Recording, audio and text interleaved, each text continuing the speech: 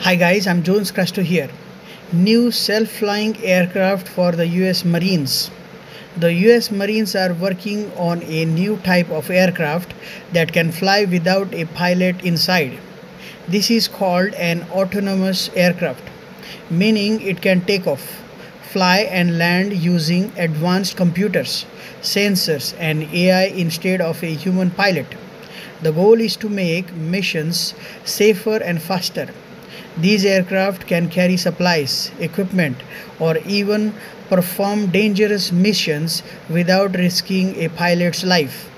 They can also fly into areas that are too risky for regular aircraft, such as battle zones or disaster areas. The Marines believe this technology will help them respond quicker in emergencies, support troops better, and reduce cost over time. Right now, the aircraft is still in testing and development stage, but if successful, it could change how the Marines move and fight in the future. This is part of a bigger trend where many militaries are adding more drones and AI powered systems to their fleets.